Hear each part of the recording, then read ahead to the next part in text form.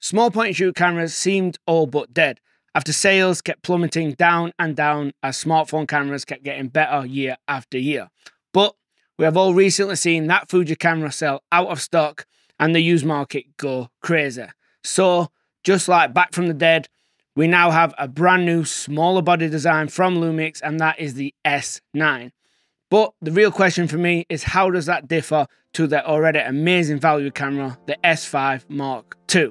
In this video, we're going to find out just that, and I'm going to recommend which one I think you should buy. So for anybody who is not familiar with the S9, it is the latest S camera from Panasonic. The S means that it has a full frame sensor. Matter of fact, it is the same full frame sensor that is in the massively successful S5 Mark II.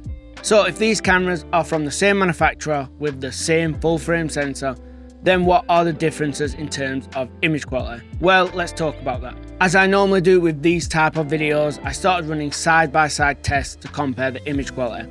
But after running just one or two tests, I quickly realised that I could not tell a difference. So from my personal testing, the image quality out of these two cameras is identical. That is anyway when it comes to capturing video. I did not test any photos, as photography is not really my field and I tend to stay away. So when it comes to the image process line for video, these cameras are the same.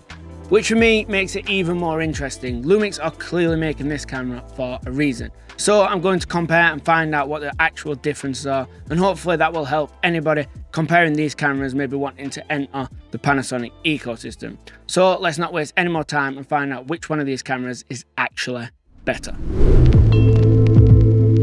The first and obvious reason is going to be how unnoticeable the S9 actually is. There's like a whole scale for this, and at the very bottom of that scale we would have the likes of a Fuji camera. And let's say in the middle of this scale we have the likes of a Blackmagic Pocket or a Red Komodo.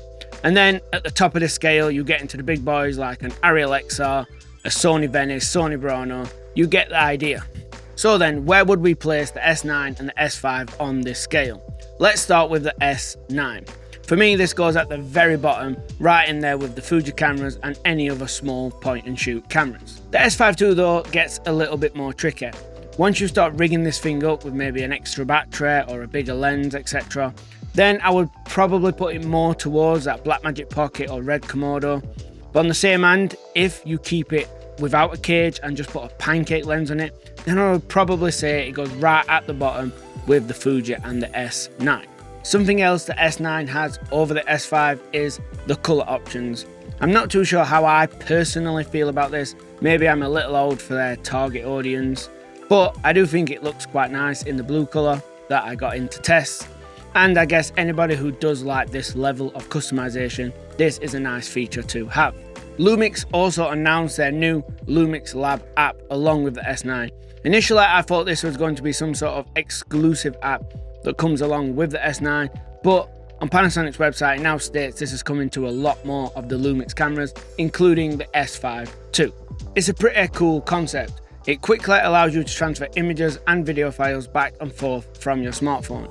But once they are on your smartphone, it has a built-in kind of color grading tool set, and once you have graded your photo or video, it lets you create a LUT file, sending this back to the camera, and allows you to either view with this LUT or burn it in real time. This is actually surprisingly similar to a concept they do on really big budget videos in Hollywood, and I made a whole video dedicated to that I will link at the end of this video. The last thing the S9 has that the S5 II does not, would be a dedicated LUT button. On the back of the S9 there's a button just above your LCD screen that says LUT. Pressing this takes you into the LUT menu. The S5 II does have a LUT menu, but it just does not have a dedicated button. For me this is a bit strange, as you can map one of the custom buttons on the S5 II to bring up the LUT menu, and it allows you to do it to any one of the many custom buttons. So making it a dedicated button is almost a disadvantage, and I'll touch more on this a little bit later. And that's about it for reasons to buy the S9. You can sum it up in being smaller, lighter, and comes in different colours. So now let's take a look at what the S5 II can do that the S9 cannot. Let's start off with design. The S5 II has a slightly bigger body, allowing for much more buttons, and more importantly, much more customizable buttons, and this really does make a difference when you are using these cameras day to day. Maybe it's because I'm so used to using the S5 II and the S9 is quite a new camera to me, but I just find myself so frustrated having to dive into menus, into more menus, to get to options I want to change that are simply one button on the S5. The next one is the biggest deal breaker of all for me, and that is the S9 has record limits, depending on what resolution and aspect ratio you choose. So in 6K open gate, you will be limited to 10 minutes. And then in 4K 16:9, you are limited to 15 minutes.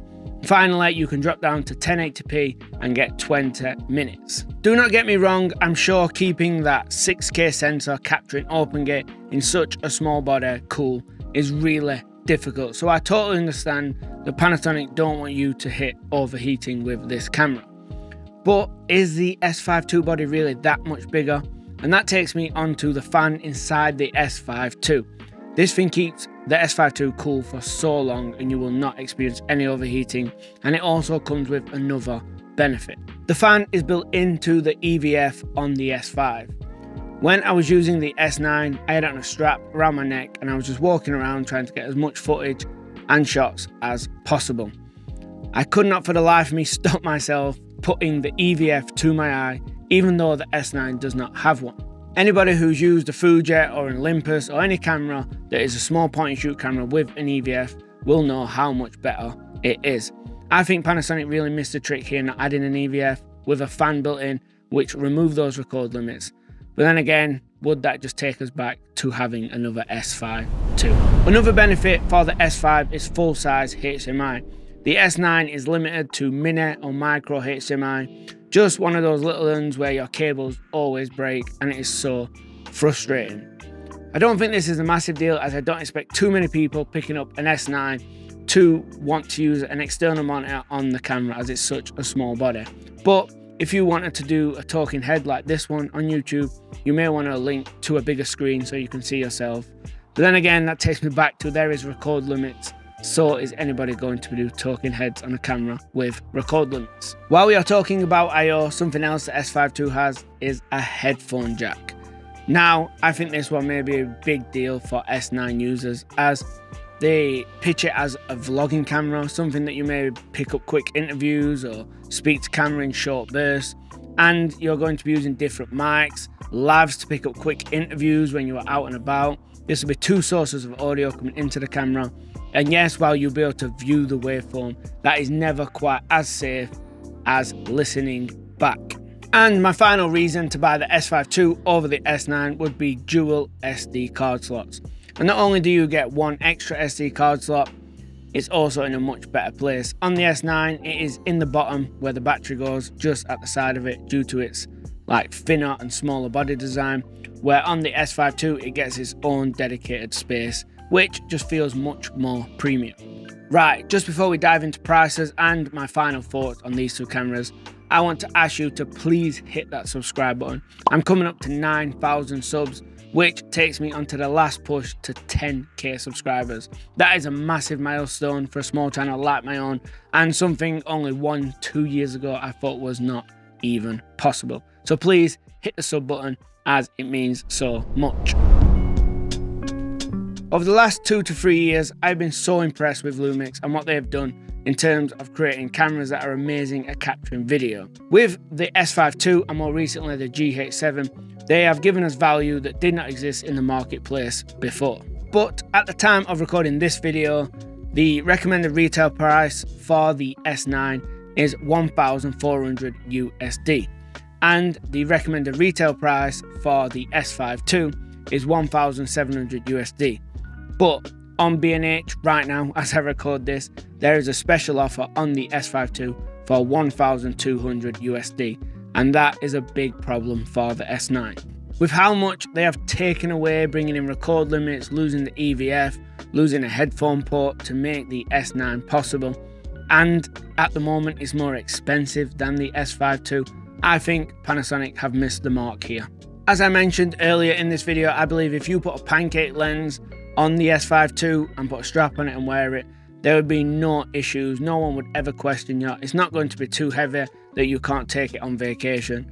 And it basically becomes the same camera for cheaper with a lot more features. Unless you are someone who really loves the aesthetics of the color options for the S9, then I'm going to recommend that you should just pick up an S5 II, either used or on sale, and get yourself an amazing deal, as the value just keeps getting better and better. I think for LUMIX to make the S9 a success, they need to take the camera and bring it under $1,000 new, and then maybe there's a place in the market for the camera. A big positive for all us LUMIX users though is we now get the LUMIX Lab app, which is coming to most of the cameras. And if you want to watch that video I talked about where they use a similar concept on big budget productions, click here.